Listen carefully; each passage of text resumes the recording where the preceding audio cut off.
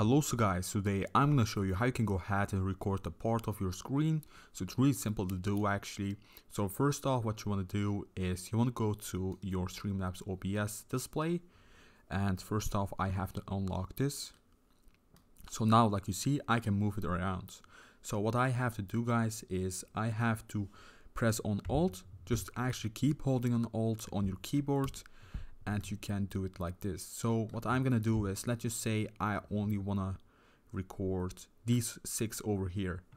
So what I want to do is I want to keep holding on Alt, make it small like this, and like this, and like this. This is how you can go ahead and just record part of your screen. So let's just say I just want to have these.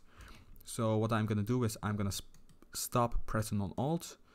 Let's just make this a bit bigger. So this is our part of our screen right now, and like you see, my mouse over here, it actually can still record, and you can just press on the record button.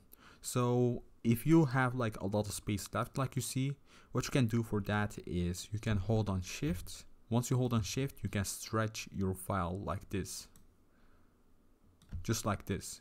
So this is how simple it actually is. So let's just say that we only want these over here, these 6.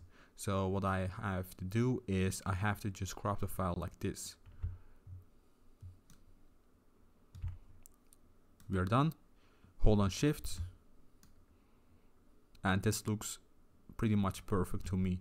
So this is how simple it actually is, like I said, guys, and I hope you enjoyed it. I hope you drop a like. This is how you can go ahead and just record a part of your screen on Streamlabs OBS. And if you have questions, just drop it in the comments down below. Take care, guys. Goodbye. Don't forget to like and subscribe.